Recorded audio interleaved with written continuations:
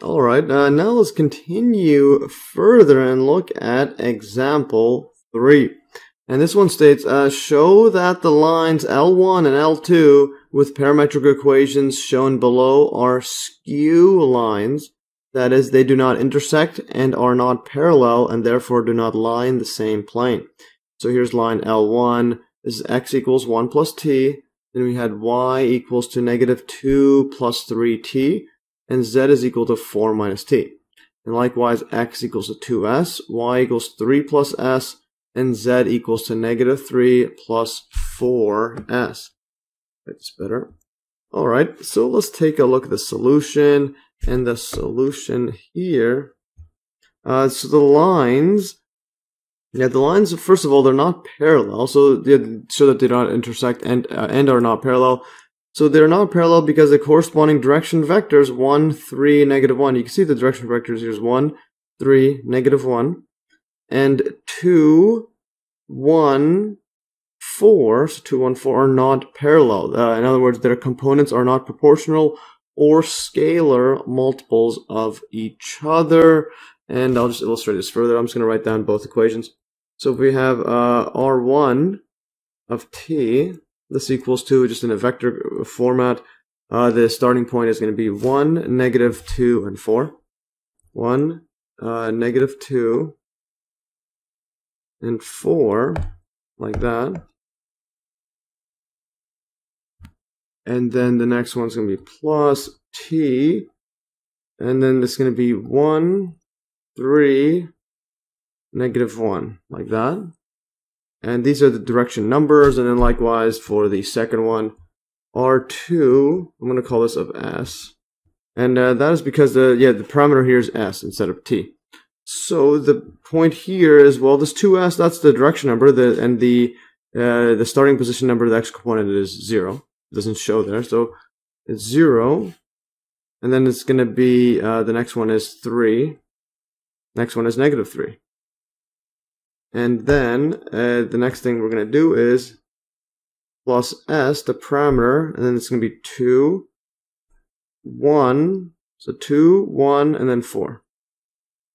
Like that. And then you can see here, so these aren't all proportional. For example, this is a times by 2. Now let's do this better. So this, like that, that's 2x. This right here is divided by 3, so it's not the same one. This right here is going to be divided by, times it by negative 4. So this is negative multiplied by negative 4. So yeah, so they're not all proportional. Otherwise, yeah, to be proportional, you need to be all do the same thing, either multiplied by 2 or divided by 2 or divided by 3, etc. Alright, so we show that they're not parallel. So the next thing we have to do is show that they do not intersect. In other words, they don't intersect at a point where they share the same value. So if L1 and L2 had a point of intersection, there will be values of t and s such that, well, they're going to be the same. So we'll have all the x, y, z coordinates to be the same. So if we write that out, that means that we must have a scenario such that x equals to 1 plus t equals to 2s. So the x ones have to be equal. 2s, and then the next one is y, so we'll have y is equal to negative 2 plus 3t, so negative 2 plus 3t equals 2, this equals to 3 right here plus t plus s, that's 3 plus s. The next one's 4 minus t, so z equals to, the z is going to be 4 minus t equals to negative 3 plus 4t. 4s. Yeah, so 4 minus t and then negative 3 plus 4s, like that. Alright, so if it had a point of intersection, they should have these set up where they're equal. And to show this, well, and also, yeah, and we're going to show that they do not intersect, so then they shouldn't have these numbers that equal each other. And so to do that, let's just solve it and see what we get. So if we solve the first two equations, we get, so solve these ones for s and t. So we get this equation 1, this is equation 2, and then this is equation 3. like that. And I'll put it like this. Here, let's move this over further away so it doesn't look like it's part of the equation. So we have that. So then we're going to get 1 plus t equals to 2s. The next one's going to be negative 2, so put these all in line. 3t equals to, well, s plus 3. So let's cancel out some terms. Let's cancel out the t's. So to do that, I'm going to do is, well, multiply this entire equation by 3. And then we're going to do subtract this entire equation here. I mean, it's not multiply. We'll just subtract it.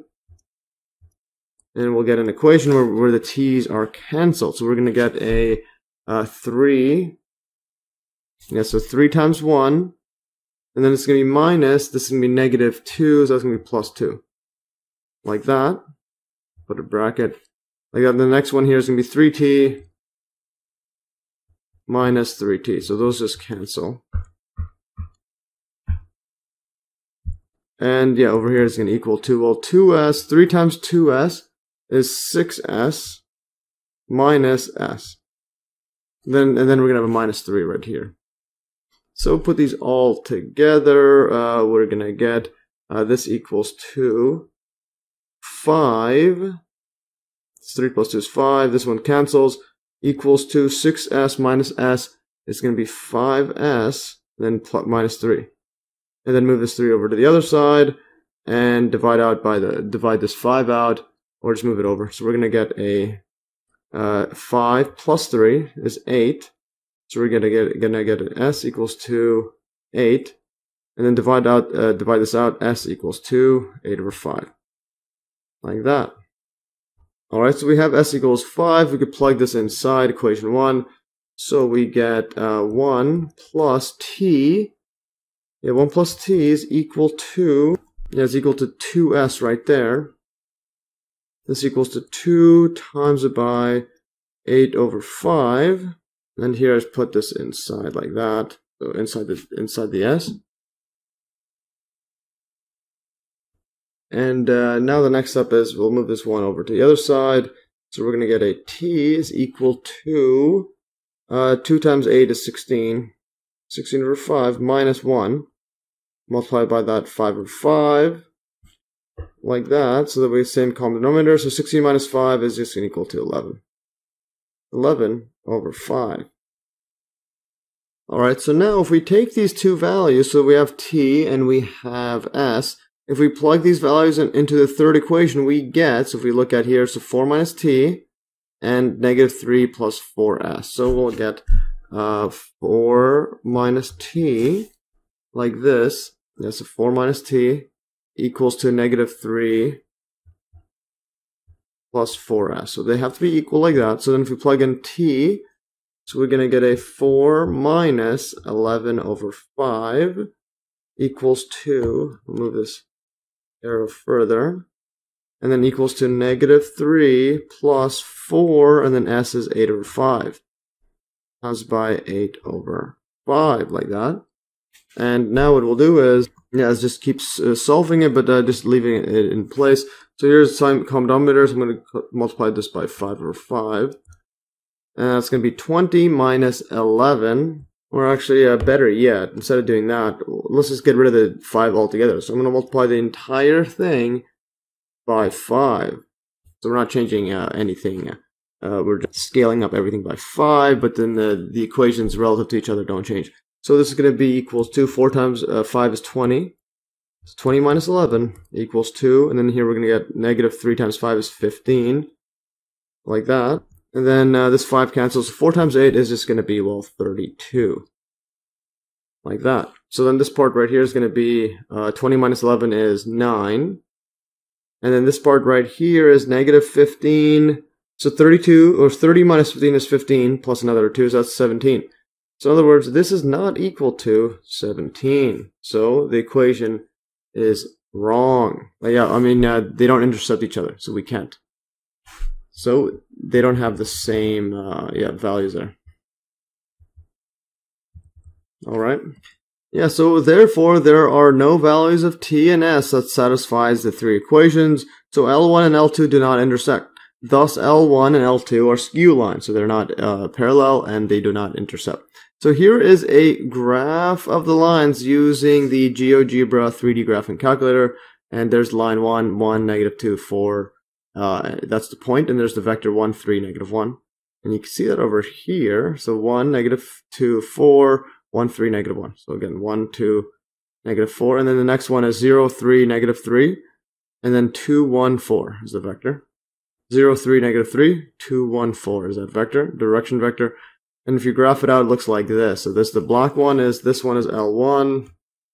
And there's the red is L2. And there's skew lines. So it looks like it's intersection, but it's not. If you turn it, the GeoGebra, you'll see that they don't actually intercept and they're not parallel. See, it's going outwards like that.